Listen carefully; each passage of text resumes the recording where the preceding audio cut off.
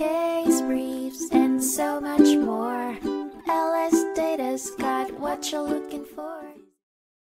In the 2008 Supreme Court case of Virginia v. Moore, the court examined whether a police officer violates the Fourth Amendment by arresting someone based on probable cause but prohibited by state law. The defendant, David Lee Moore, was arrested for driving with a suspended license, a misdemeanor offense that, according to Virginia law, should have resulted in a summons rather than an arrest. Upon searching Moore, the officers discovered 16 grams of crack cocaine and $516 in cash. The Virginia Supreme Court argued that the arrest violated Moore's Fourth Amendment rights because state law stipulated that a citation should have been issued instead. The main issue of the case was whether state law can dictate the limitations of police officers' duties and if such restrictions are a violation of an individual's Fourth Amendment rights. However, the United States Supreme Court held that the Virginia Supreme Court was mistaken in excluding the evidence obtained from Moore because the Fourth Amendment permits officers to arrest and search a suspect if there is probable cause,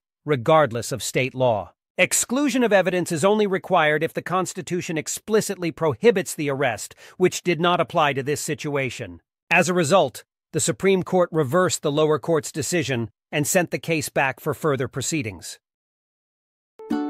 Case briefs, and so much more. LSData's got what you're looking for. Visit lsd.law, elevate your mind. Leave the stress of class.